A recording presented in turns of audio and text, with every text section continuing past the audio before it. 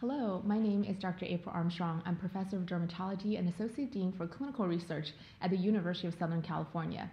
Today, I talked about breakthrough in psoriasis and psoriatic arthritis treatment.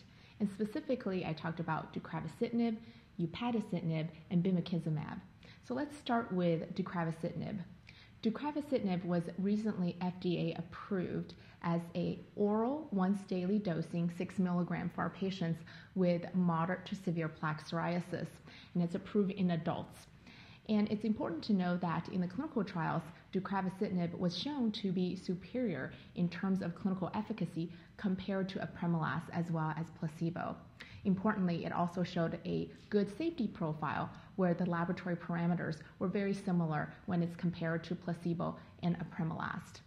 Few things to note about Deucravacitinib in terms of its laboratory monitoring.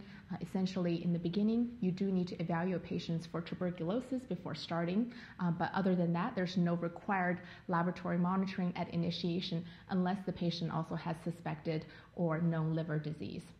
And now with the advent of Deucravacitinib, I think both our patients as well as clinicians will find we now have a therapy that is both strong in terms of efficacy as well as having a demonstrated safety profile that will go a long ways in terms of controlling psoriasis in our patients.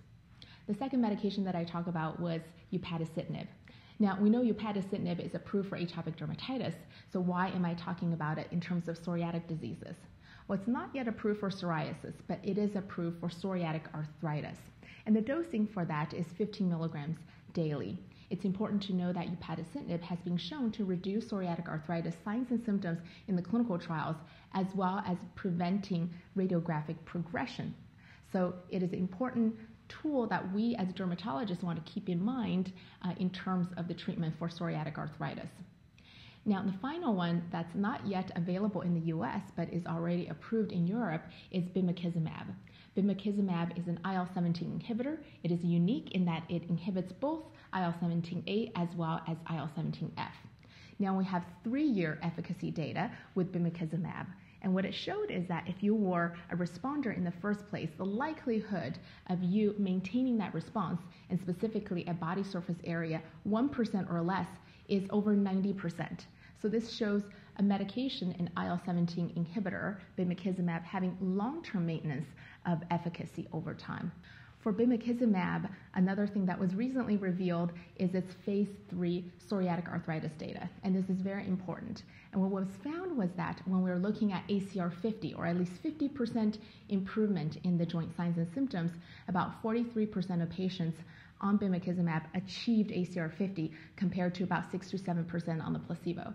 So this is very exciting news in terms of psoriatic arthritis data for Bimekizumab, and we will continue to watch its development here in the US. And lastly, when we look at the safety profile of Bimekizumab over 3 years, we also see a reassuring safety profile where we did not see an increase, for example, in oral candidiasis rates. And with that, hopefully you got an update on the breakthrough in psoriasis and psoriatic arthritis treatments.